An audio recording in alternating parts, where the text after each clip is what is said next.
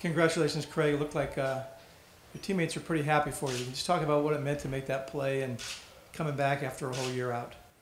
Yeah, man, it meant really everything to me. You know what I'm saying? Like, even before the game, I was just emotional, just thinking back to where I was and then where I am now. You know what I'm saying? It's been a long journey. And, I really had to persevere through that whole thing. So just being here and being able to just play again, I'm just grateful. God is good. He has allowed me to just play again. So I'm just, grateful and blessed to just be here. But, yeah, teammates was turned for me. You know what I'm saying? I was pretty happy about that. They know how much it meant to me. You know what I'm saying? That was my first pick, too. So everybody was just happy for me. I love that. But you almost had one in the first half, right? Yeah, I got to cash in on that one. I definitely got to cash in on that one, you know what I'm saying? But, next play mentality, got to keep going. Okay, other questions for Craig? Steve?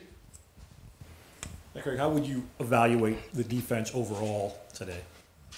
Overall, I think we did, a solid job. At the same time, I feel like we left a lot of plays out there. You know what I'm saying? We still got to, make those tackles that need to be made. And communication has to be better. Leveraging the ball, those things are just the small things that, can allow a big play or something. So just those small things we got to clean up going into next week just to, be that championship football team that we want to be. So overall, I think we did a solid job. At the end of the day, we scored more points than them, and we held them to only 13 points. So that was pretty solid.